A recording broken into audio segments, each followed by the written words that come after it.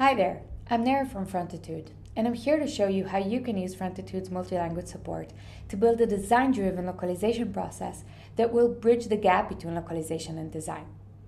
So let's get started with a quick setup.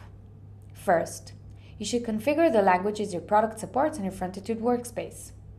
Go to Workspace Settings, then click on the Localization tab. Here you can add all your target languages. This will allow you to store all the translations for each language as well as your source copy. Next, you should pick the project you'd like to translate. Content for translations can be uploaded to Frontitude either from your team's design tool or just import a file. Next, you should make sure you finalize the copy in the source language. To prevent any mistakes from happening, Frontitude won't enable to submit any translations as long as the source copy was not marked as final. So once that's done, and your project is open on Design View, you should set the language you'd like to translate to. For that, use the language drop-down on the upper right part of your screen. So now you can get the magic done and start translating directly on the designs with the full context.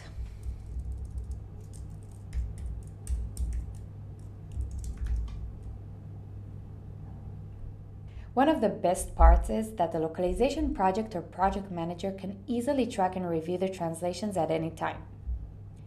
Using Frontitude's filtering function, you can look for copy that was set as draft, copy that is waiting for review, or copy that is set as final.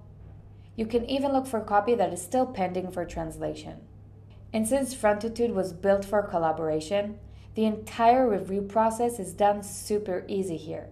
You could add comments, see the version history, @mention team collaborators, and a lot more, which makes the entire process super efficient.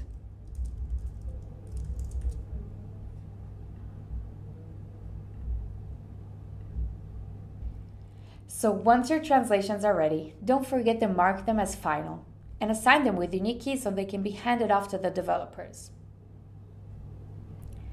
And some other really important things you should know about. First, if the copy in the source language was modified, the translators are automatically notified with a pop-up warning here that mentions that the copy was updated, so they can either keep the current translations or adjust them to the new copy.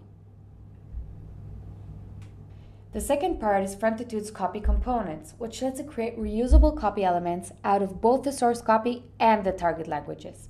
This means, for example, you can choose a button such as Book Now, translate it once, and reuse it again in the product without translating it again.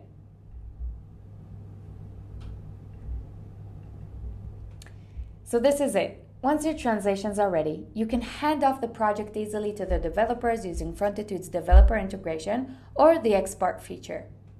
Thank you for watching. To learn more, I recommend you read our official guide or set a demo call with our team. Bye-bye.